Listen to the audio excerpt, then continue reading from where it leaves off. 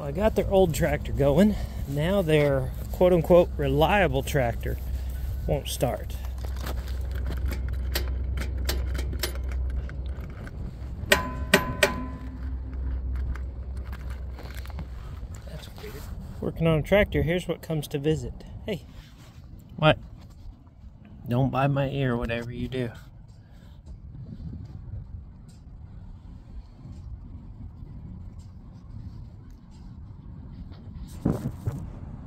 What do you see?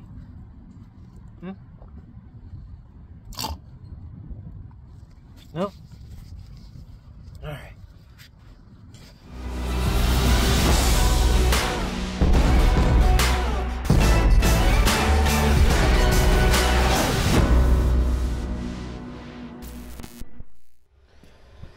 Alright, got this little Kubota.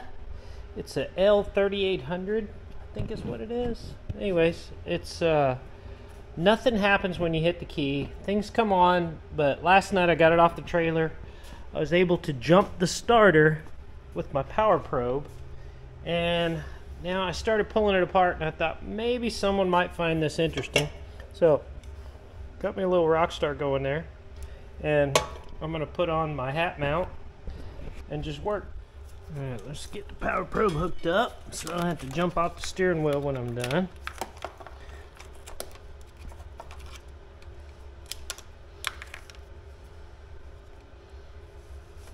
Come on. My hands aren't working today.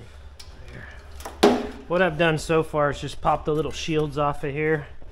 They're right here. And popping the steering wheel off so I can pull this whole cover. It's all unbolted, but gotta yank the wheel first. Alright. Hey buddy. See you, Dad. You out of here? Yep. Love you. Be careful, work hard. Alrighty, I will. See you later. See ya.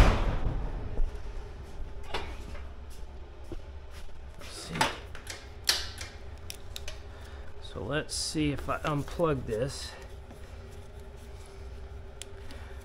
I couldn't find a wiring diagram, so I'm kind of shooting in the dark a little. That's okay.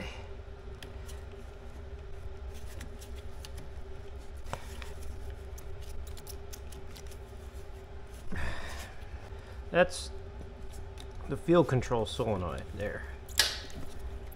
So that's what shuts it on and off, turns it on and off there. So let's see. We have two major, no, that looks like could be a relay of sorts. So,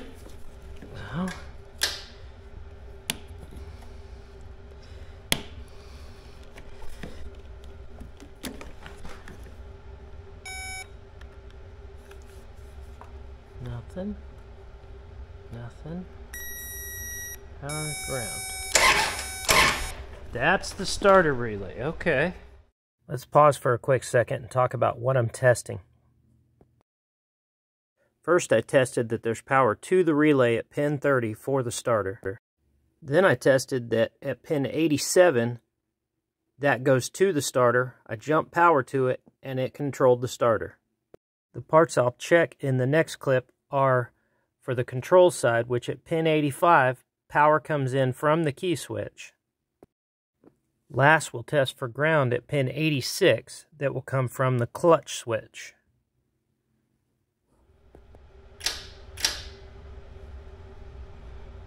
So that's getting voltage actually, and this should get a ground there. So let's try this here. That far one should get ground.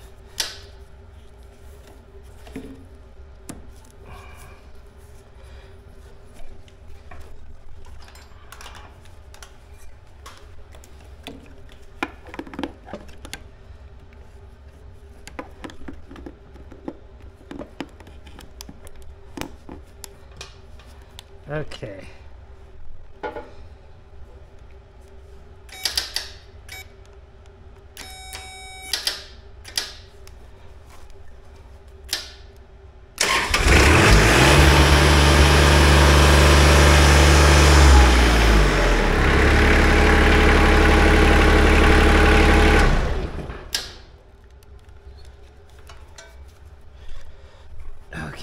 going to put ground at the clutch switch here and see if that does anything, and see if this clutch switch, because I tested the switch before, but that doesn't mean anything.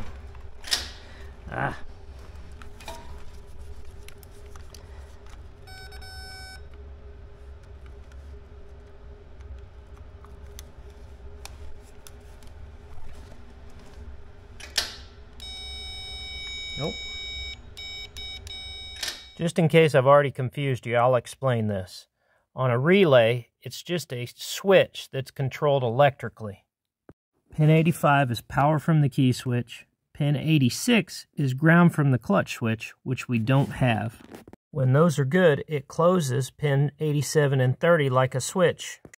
When the power from pin 30 is joined to 87, then it completes the circuit and the starter engages. Hope that makes sense. So, that goes from there up to here somewhere. Doggone ya. I love when stuff like this happens. I just have to rerun right there. Well, I'm going to pause the video, and we're going to play with something. Hang on, before I do that, just for kicks and giggles here, that wire should have continuity from there. Where is it? Blue or something like that, I think. Red, black. Let's just there. Well, that would be nice, but just something like that. This one's here. I already tested these fuses here. Oh, idiot. Let's see here.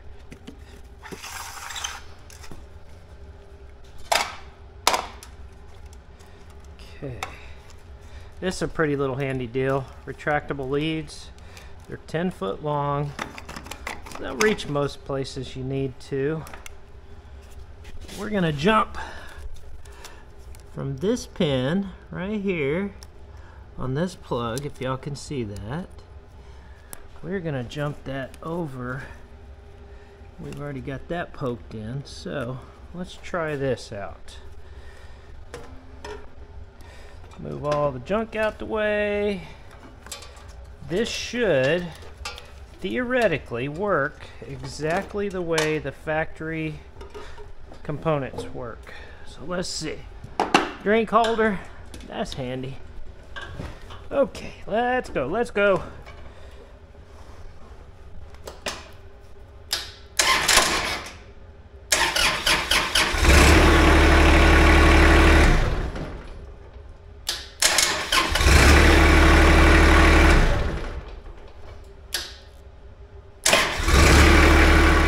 We're going to go through what it takes to put a weather pack connector together. And I've got two circuits that I need, but I'm out of 2 circuit stuff, so I've got 3 circuit. So I'll just use 2 of them and use 1 blank. No big deal. So first thing you got is you got these seals. You see that right there? The seals you put over the wire first. I usually just shove them down over it like so. Then you strip a little piece of the wire here.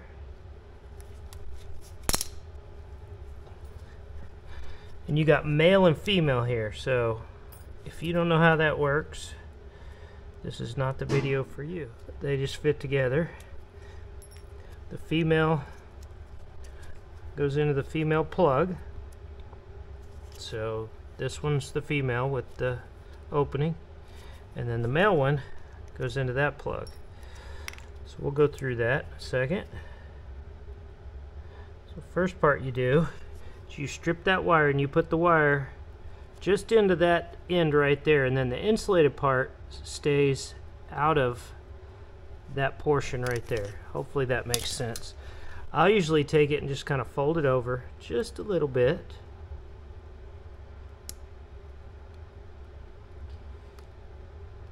So that it will work. Then this tool right here, this is a really cheap one that works really good. You just find the one that fits it, get it in there,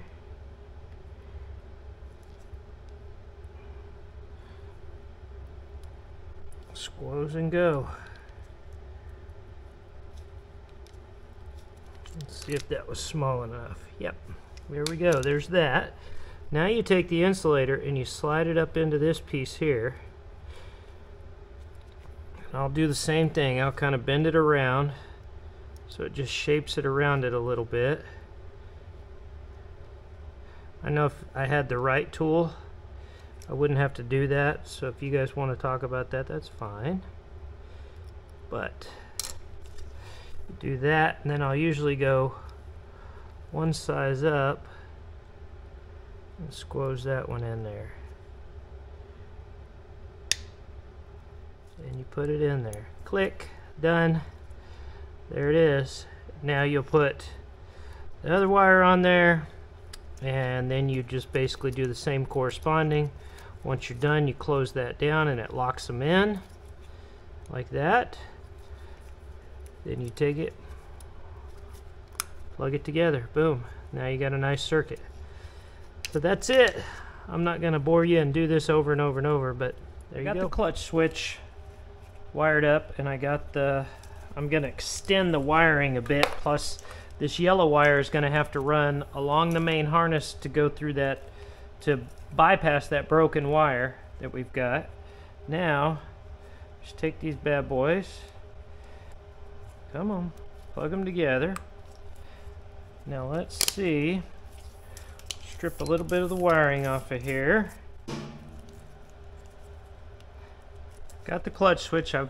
This yellow wire is going to need to bypass that one that's gone open for some reason, and then this one will hook to the current harness that goes to ground, and then this is the clutch switch here. So let's test our work.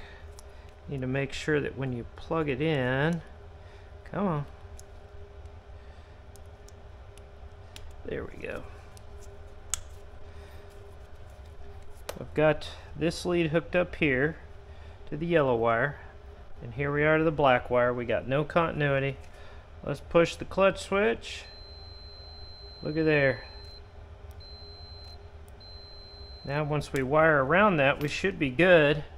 And then this connector for the alternator, we'll go ahead and replace that with a new connector. Alright, quick overview of what we did.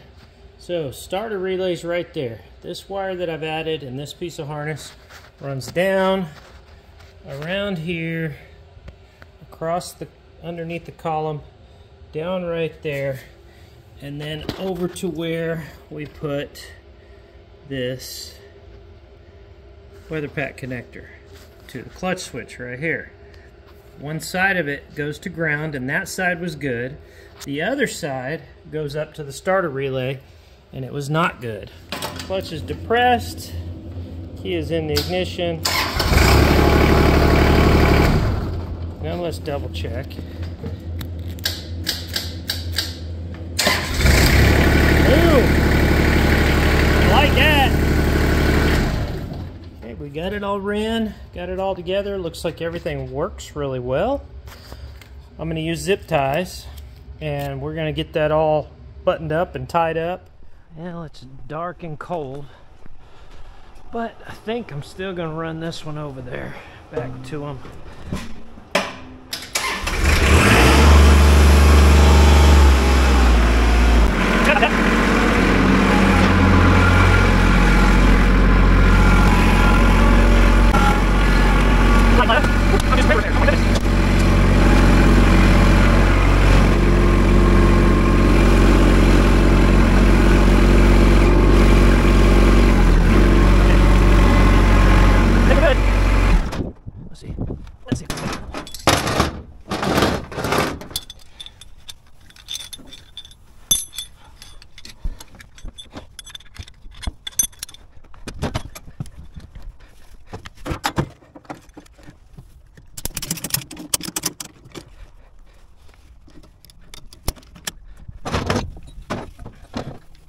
There we go.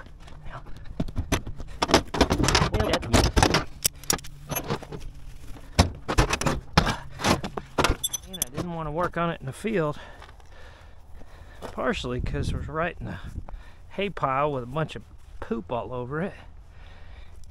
And doggone goats were so friendly they wouldn't leave me alone. I just swallowed a bug. Well, dadgum.